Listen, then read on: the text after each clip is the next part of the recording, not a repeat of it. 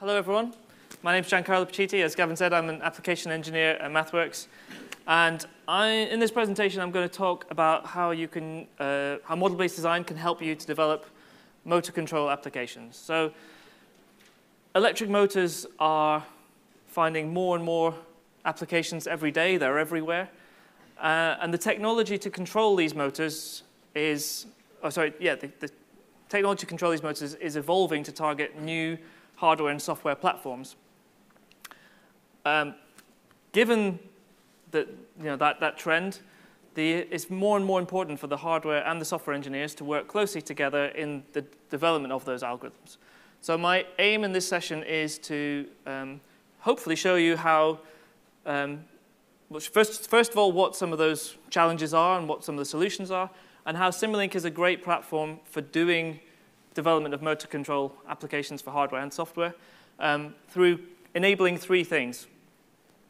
First of all, it gives you an environment where you can simulate the hardware and the software and the motor all in one environment. Second of all, it allows you to make smarter design decisions about things like how you partition your designs, which bits should run on the hardware, which bits should run on the software. And finally, as we've just heard, being able to automatically generate the implementation code, be it to C or to HDL. And that allows you to kind of reuse the same models when your target hardware changes. OK, so I want to illustrate this workflow, this process, using an example that we built in-house in MathWorks. So I'll talk about this in a bit more detail later, but the setup that we had was the development board with an FPGA and a microprocessor on it, some interface board for talking to the motor that we're controlling down at the bottom. That was coupled through a mechanical coupling to another motor that's acting as a dyno.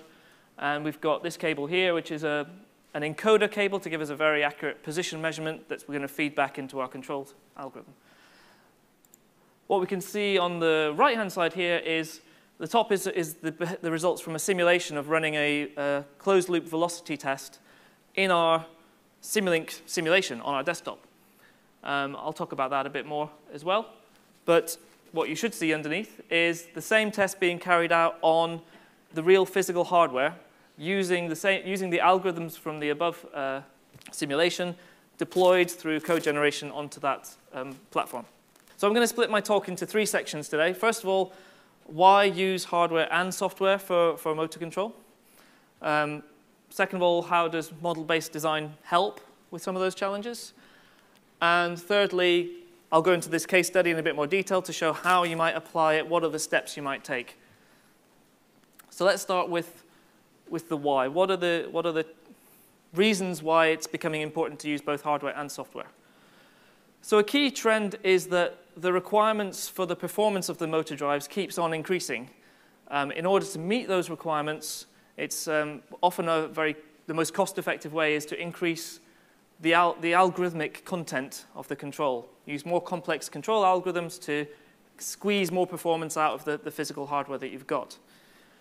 A consequence of that is that you need more computing power to run these more advanced algorithms. We just heard earlier about how you're trying to do more on the same bit of hardware, and you're therefore looking to kind of be efficient in your implementation. So what are some examples of those advanced algorithms? What's driving people this way? So field-oriented control is a technique to get more power out of variable speed motors, the kinds that you would find in like a handheld electric drill, for instance.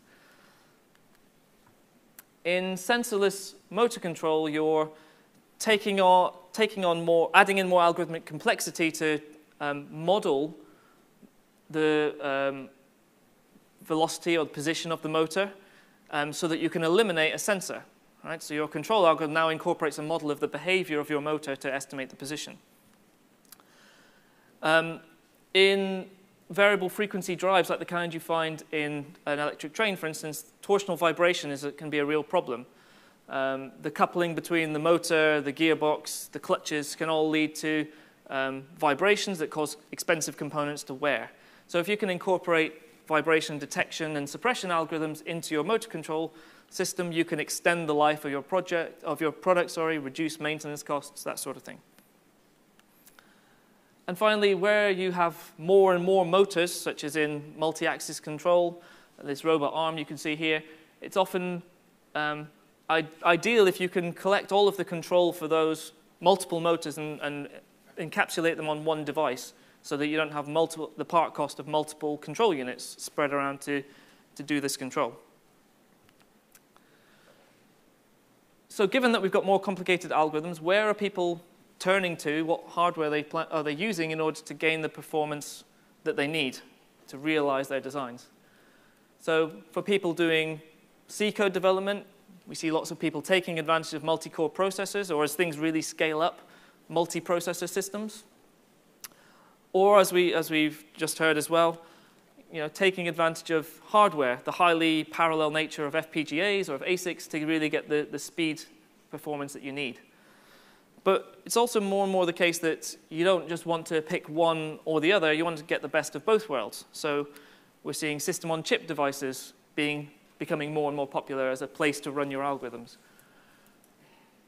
System-on-chip is a kind of catch-all term that doesn't just mean an FPGA and a microprocessor, but could include other bits of hardware like GPUs, particularly where you have vision applications. You might want to run the vision processing algorithm on the GPU. The kind of takeaway from all of this is that in order to get a good design, the hardware and the software need to be implemented or designed together.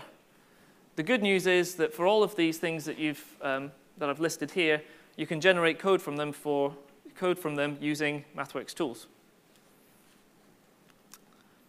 So we've heard from the previous speakers about using or developing motor control applications for fin actuation. I wanted to point you at another kind of use case that you might find interesting. So these guys, Punch Powertrain, spoke at the Expo last year in Benelux and talked about the development of a new kind of control algorithm for a new type of electric motor that they wanted to use in a project. You can go on the website, you can view this video. This is just a screenshot for it. But I wanted to bring it up and bring it to your attention because it encapsulates some of the things that I've just been talking about, right? So their next generation motor, the speed that they wanted to run it at was 20,000 RPM. Their previous motor was only 10,000 RPM. That had an impact in terms of the constraints on the performance of their algorithm. To control this motor, they needed to drive current through the coils at, was it 8,000 amps per millisecond? I can't even fathom what that really means, but it's a very fast rate. So the result is that you need the timing constraints on their algorithms were tighter. They needed to have more complex algorithms to control the motor to get the performance. They needed to move to a new kind of device to run those algorithms. So I'd encourage you to go and take a look at this example. It's a great case study if this is your area. So I want to pick up on one of the aspects of that from that previous case study that I mentioned, which is they used a FPGA system on chip. They use a Zynq device. So I want to just take a peek at inside what does that look like and use that as an opportunity to illustrate some of the challenges that arise when you're using these kinds of devices. So inside an FPGA system on chip, you've got a microprocessor core that could be an ARM processor, which is pretty powerful and flexible. You program it with your C code as you would expect. You also have some FPGA fabric that you can run very computationally intensive tasks at a very high rate. Between them, you've got some kind of shared memory or high-speed interconnect for exchanging data. And around the outside, you've got some configurable I/O and peripherals and so on. So one of the first challenges that springs to mind is what part of your algorithm do you run on the processor and what part of your algorithm do you run on the programmable logic? How do you split things up? And then, even once you've made that decision, getting an efficient implementation for how these two bits of the system talk to each other and exchange data can be time-consuming, can be tricky.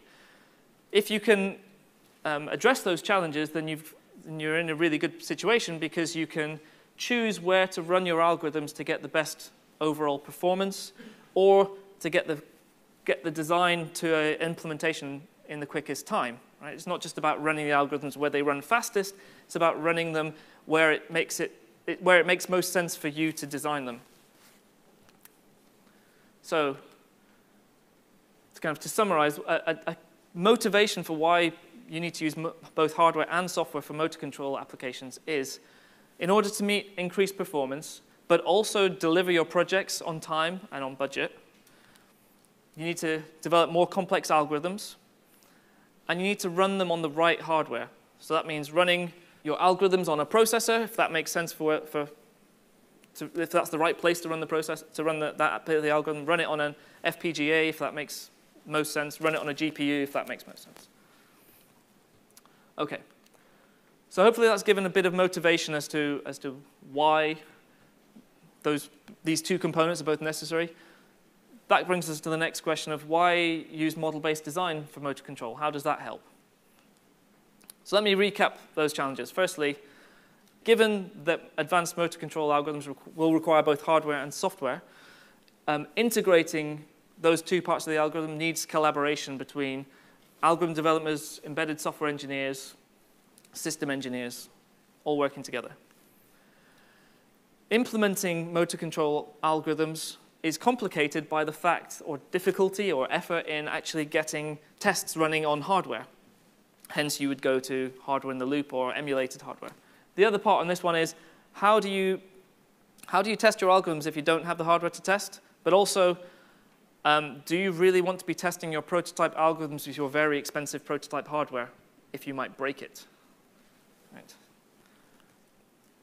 And then the third challenge is how do you make design decisions given that these decisions are going to have an impact across the whole team? Splitting the algorithm between hardware or software has a profound impact on what those teams are going to deliver. Also, decisions about should this be fixed point or floating point, it also affects what they're going to produce at the end of the day.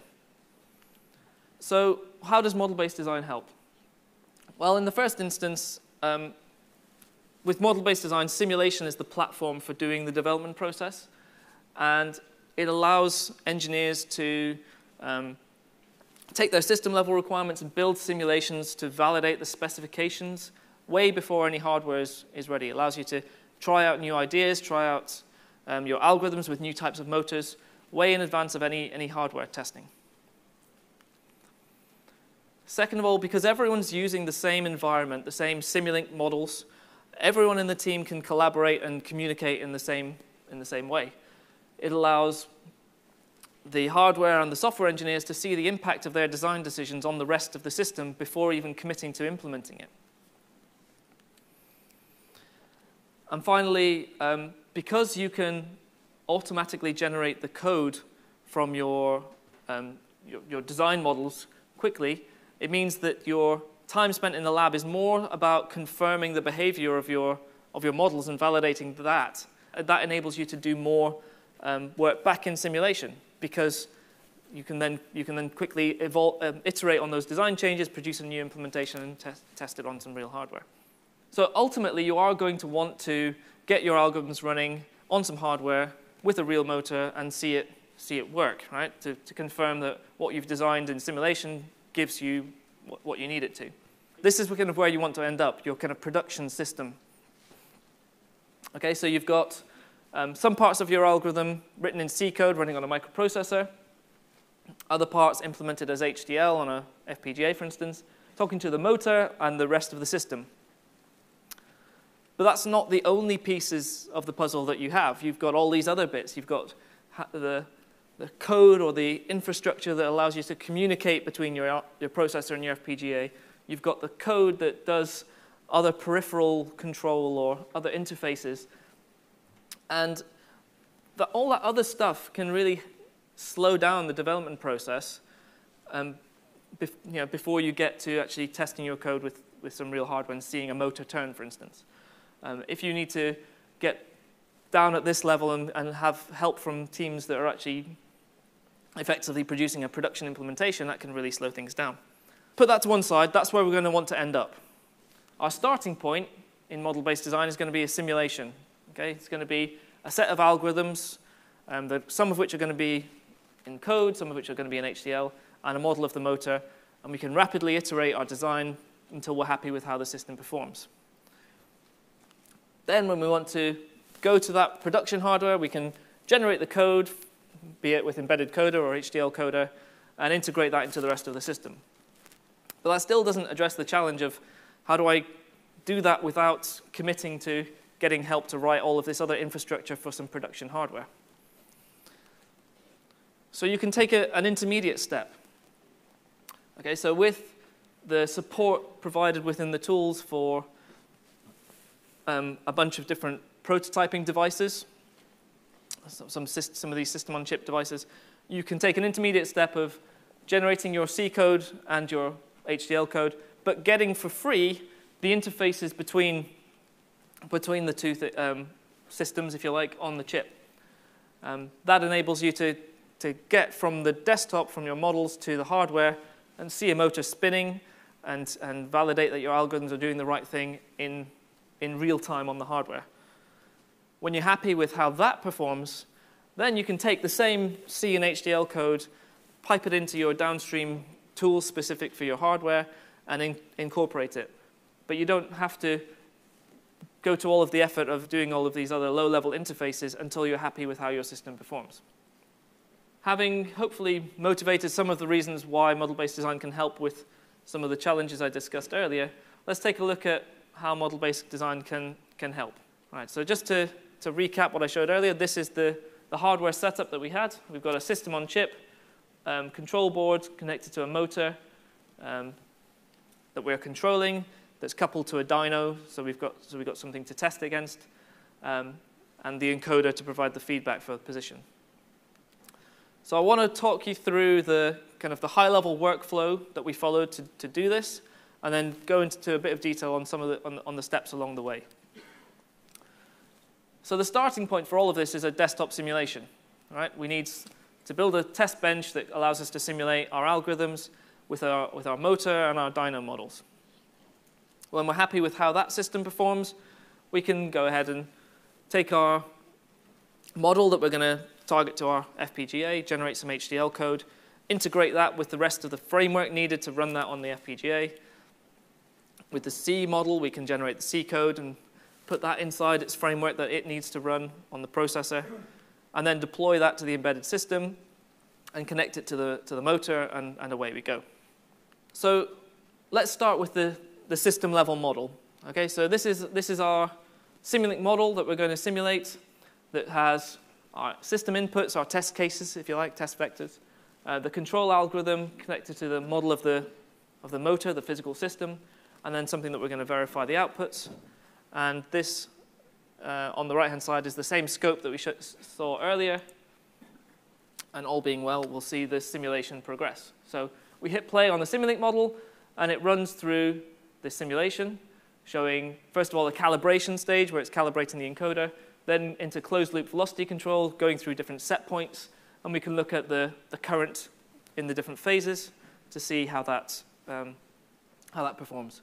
You can bring the data into the simulation data inspector to do a bit of visualization or comparison, and we can see that the motor is performing well, as we would expect, having gone through a design cycle. And we can pick up things like, in closed-loop mode, the phase currents are a lot lower than when we're running in open-loop mode at the start, trying to turn the motor and find the encoder index. All right, so we'll come back to this later to see how, when we implement this and run this on some real hardware, how do the results from that real hardware match our simulation? Okay, that's what gives us confidence. So this is the first step, but already there might be some questions that you've got in your head. How do I get a good model of a motor? How do I make sure that it matches real-world behavior? So maybe you've got an understanding of how you might address some of these questions from talks you've been to earlier today. But let's start by drilling in and looking inside our motor model and seeing what's in there so we can figure out what we need to do. So here's a screenshot of our Simulink model of our system. Let's go inside the motor and load subsystem and see what's inside there. So in here we've got blocks that represent the PWM peripherals, the inverter, a model of the PMSM, the machine that we're controlling, the dyno coupling and another motor model for the load, with other blocks that represent things like the current sensors, the encoder, and how they behave. And at this stage, you can pick the level of fidelity that makes sense for what you're trying to simulate and find out about your system. So let's go inside the PMSM model and see what's underneath there. So here we can see we've got some SimScape blocks in here. A block that represents the motor itself, the equations that govern its physics, and some other blocks related to, on the mechanical side, the inertia and the friction, and some additional resistances and external components on the electrical side. So let's kind of keep drilling down. Let's focus on the motor and see what's underneath there. So at this stage, this is a SimScape block from the Power Systems library. And there are no more blocks underneath, right? So this is a component that we can just take and drop into our model and use. But we still need to provide some information to make it represent our system, our motor. So here we have all of the parameters that we need to input. For the motor, it's things like number of pole pairs, resistances, inductances, and so forth. But then there are other parameters that we need to find as well, like friction parameters or inertias that we might not know. So how do we find the parameters that we need for this model? All right, so the thing that I want you to take away from this is it's quite easy to build up a motor model because you can use the predefined blocks in SimScape. But your challenge is more around how do you parameterize it to match your real system. OK, how do you find the right motor parameters? So I've got a few suggestions, things that you might want to try. You might be fortunate enough to work in an organization that not only does motor control, but designs motors as well, in which case you might be able to go and ask your colleague for the parameters that you should use. More likely, you might be turning to manufacturers' data sheets to extract from there the parameters that you can plug into your model. And that's the way the SimScape models are designed. There should be kind of reasonable match between what you want to put in the model and what's available on a data sheet. But sometimes that's not always the case, and you might have to go and do some direct experiments on the bench or perform some tests to collect some data you can use to try and match your parameters. So I want to talk you through a few steps that you could do to find the parameters for a motor, and then I'll look at some alternatives. OK, so the first thing you can do is a locked rotor test. So this is where you stop the motor from turning, and you apply a voltage, and you see what current you get as a result. What you'll see from this image is that I can describe that experiment that you do on a bench, and you can build a SimScape model that actually does the same experiment in simulation, so you can see quickly how your results match. So from performing this test, you can identify the stator resistance and the inductance, okay, from the various properties of the curve that you get. OK, and we'll take those parameters and we'll use them for the next step. So if we leave our motor open circuit and apply a rotational velocity to the motor, we can figure out what the back EMF constant is and hence what the torque constant is. Next, you can plug in a simple motor control algorithm just to get the motor spinning and be able to control it to different speeds. From those different you can measure the current at those different speeds, use the torque constant you've calculated to work out what the sum of the friction and the damping torques are.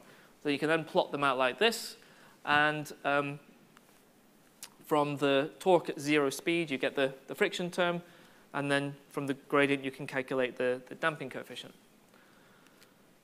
Finally, you can have your motor running at a constant speed, and then basically disconnect the phases and see how it coasts down. From that coast down test, you can calculate the inertia of the motor. So those are some kind of 4 steps you could do to calculate some discrete parameters for your model. But you might not have the time or the setup to do them, or there might yet be more parameters that you need to figure out what they should be. So another approach is to use optimization techniques.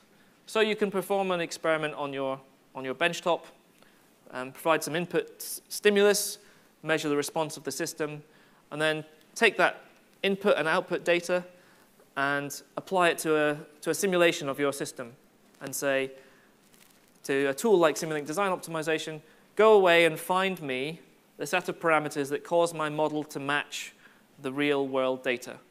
And of course, you can apply some engineering knowledge to this to constrain the ranges of given physical parameters to make sense and help the optimization along.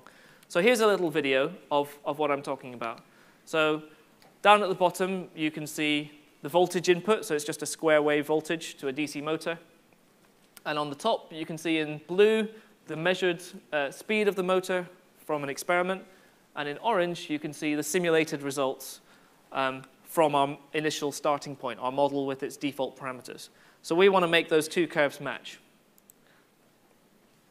So we can create our experiment in Simulink Design Optimization and say, go away and find these 5 parameters. So we've got damping, inertia, torque constant, inductance, and resistance.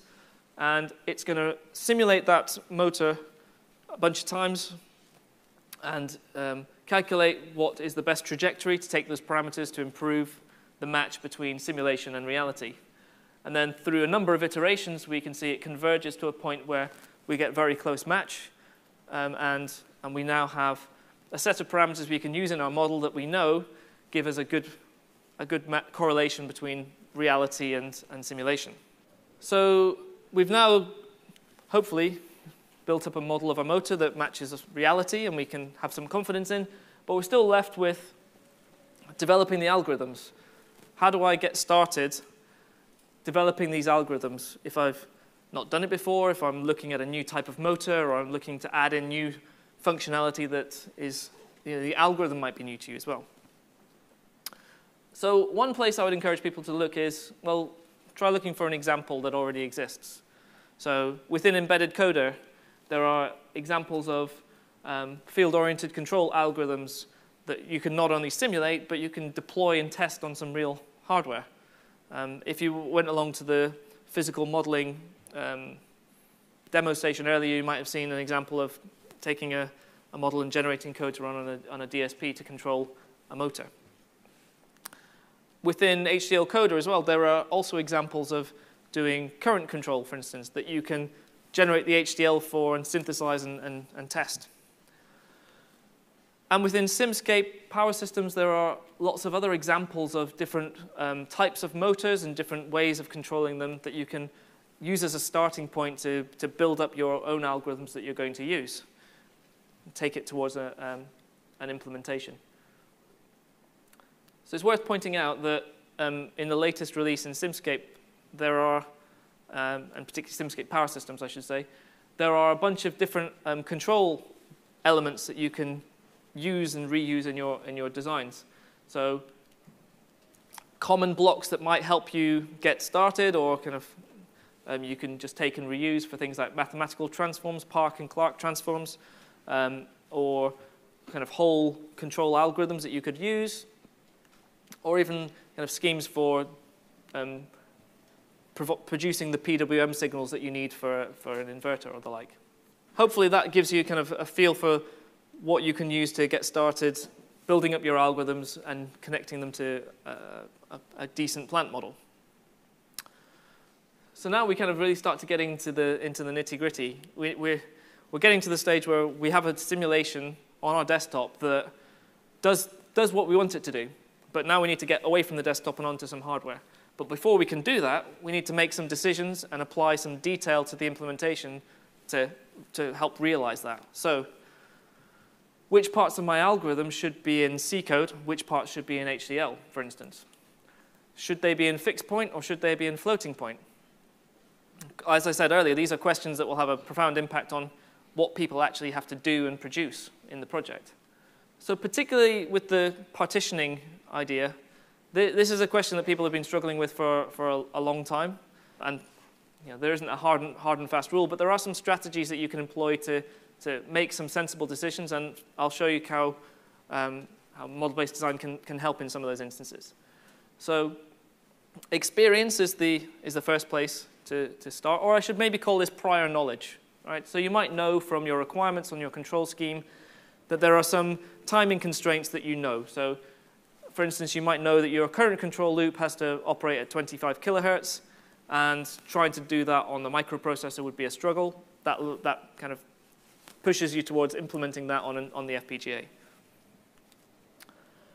A common technique that people do is generate C code for everything, put it on a microprocessor, and profile it. See what takes a long time, see where those bottlenecks are, and then ask the question, could you move some of those bits to hardware to realize it?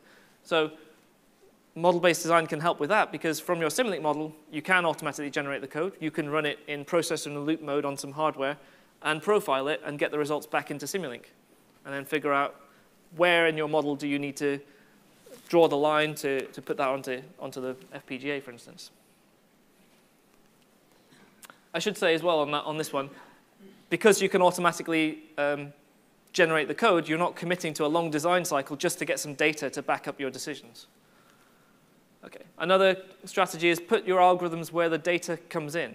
If you have some sensors connected to some inputs or some ADCs, for instance, and they're piping that data directly into the FPGA, then it makes sense to process that data where it comes in and then pass that processed data somewhere else if it needs to go there.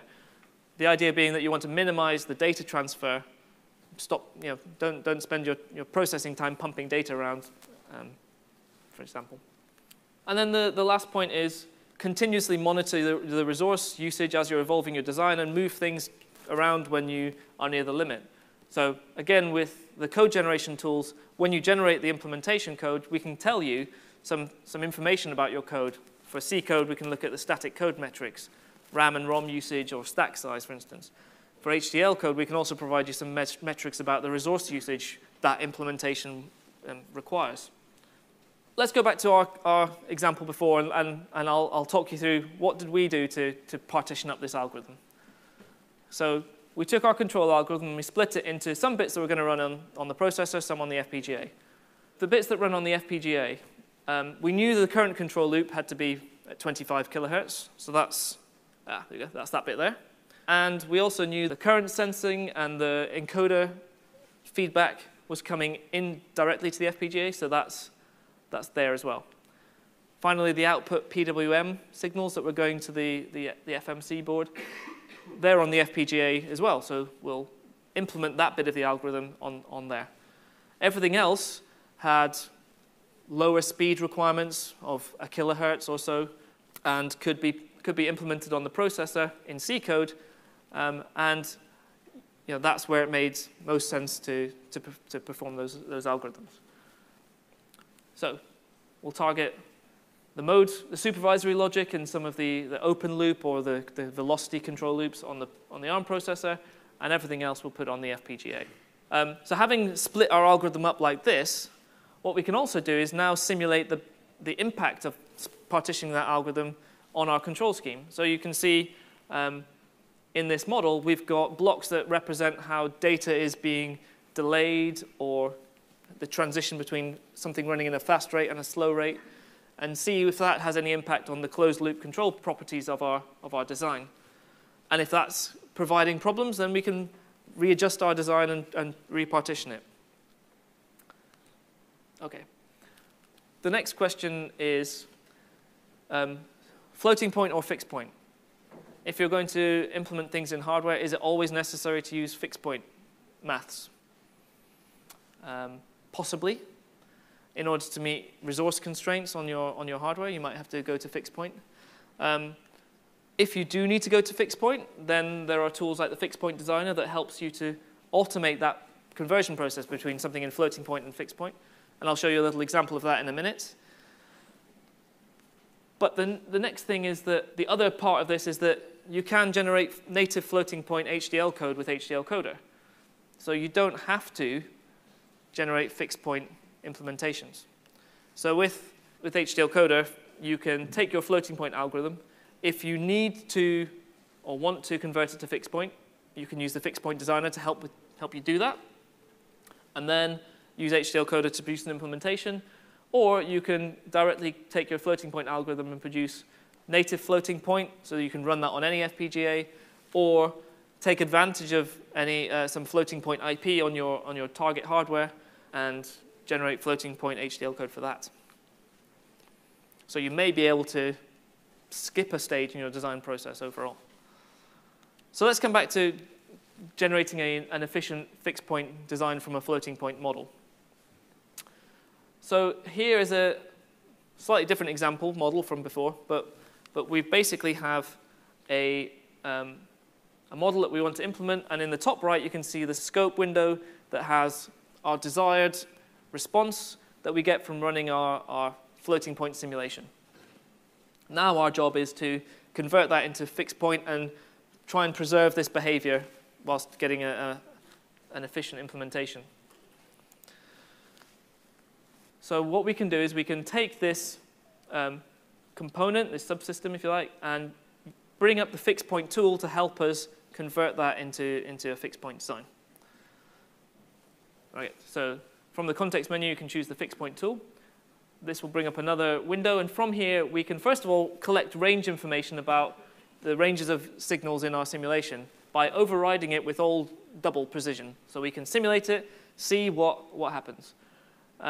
Then the next thing is to say, well, what would we like our default word length to be? It could be 16 bits for a microprocessor or something more exotic for an FPGA. In this case, we'll put it to 16. And then we can ask the tool to propose us some data types for the various different signals in our design based on the range data that we collected before.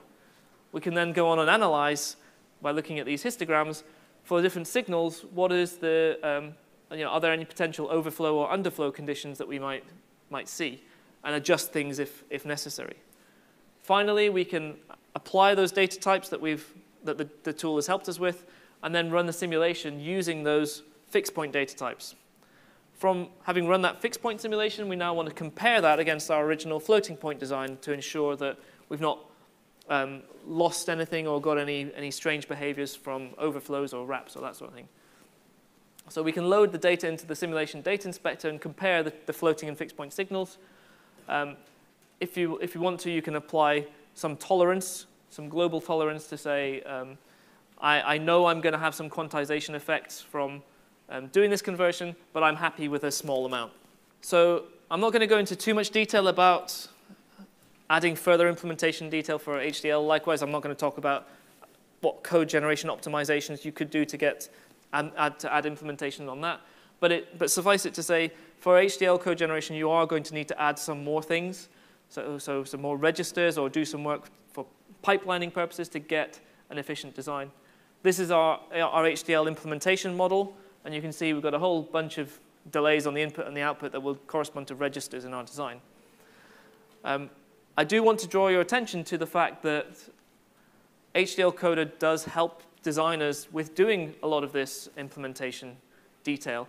So things like automatic delay balancing or clock rate pipelining help you to kind of get to an implementation that is efficient and makes best use of the resources you've got available to you, whilst still giving you the correct answer that you're expecting.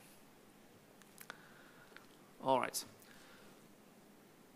So we're now to the stage where we've split up our model. We've done any fixed point to floating point conversion that we might need. We've added in some implementation detail. We can generate code from these models. Okay?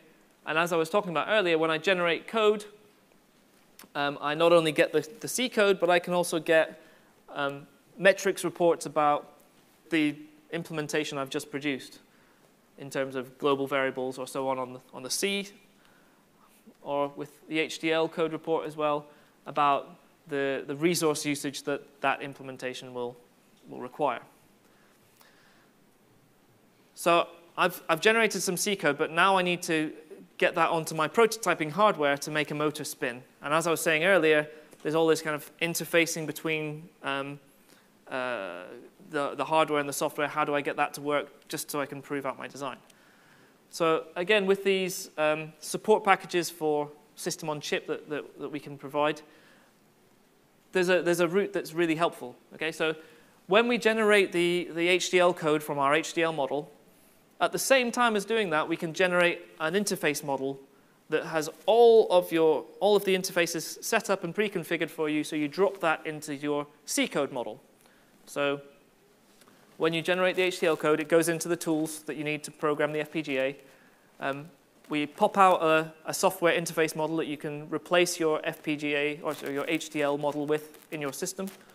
And then you can download that bitstream to the FPGA board, and you can go ahead and build your Simulink model with your C code implementation. But furthermore, we can do more stuff as well, right? So we can provide you a link back from your hardware to your Simulink model, so that as you're running your Simulink model, it's talking to the hardware over some communications device, so you can see what's going on inside your algorithm running on the hardware. You can get back measurement data, or you could change parameters if you want. Or if you run in processor in a loop mode, for instance, you can perform profiling, that sort of thing. So this provides you with a really powerful capability for debugging what's going on in your implementation to make sure it's working correctly. So let me show you another video of how this will work. All right, so we've already programmed our FPGA with the HDL model that we produced earlier. This block over here is the interface model for the communication between our processor and our FPGA that was automatically produced as a byproduct of that process. This is our C control algorithm that we had in our system level model, just referenced here in this model. All this other stuff here is a test bench that we're going to embed on the ARM processor so we can reproduce on the hardware the same test that we did in simulation. So if I run this video, at the top you can see this is running in external mode. When you press play, the code is generated, it's built and put down onto the processor, and now you'll be able to see the motor spinning. Here we go. And you'll be able to notice this display updating in real time as the simulation is running, as the data is coming back. Because we've set up the logging in our Simulink model whilst it's running in external mode, we also can measure back the phase current from that was seen on the ARM processor. So what we've got here is we're overlaying the simulation results that I showed you right at the beginning with the results from running on the hardware, and you can see that they match really well. The only difference is down here in this bottom position. And the reason why they don't match up is because in simulation, we're always starting from a precise angle of our motor, if you like. We know where our encoder is. In the real world, the motor is starting from an arbitrary position, so its initial encoder calibration phase might look different on the real hardware. OK, so I've covered some motivation for why you might want or might need to use hardware and software in motor control applications. I've talked about how model-based design can help with some of those challenges. And I've gone through a bit of a case study for some of the steps in the process that you might use to develop motor control algorithms. So I just want to finish with kind of reiterating those 3 points. That model-based design enables you to simulate your complete system way in advance of getting any hardware. It allows the algorithm developers, the hardware engineers, the embedded software engineers to all communicate using a common language and see the impacts of their design decisions on the complete system rather than waiting to integrate and test later on. And finally, the ability to automatically generate code means your design iterations can be quicker and you can spend less time doing hardware debugging and testing in the lab. Use the time in the lab to validate your models and gain confidence and move things up into the desktop. That is the end of my presentation. Thank you very much.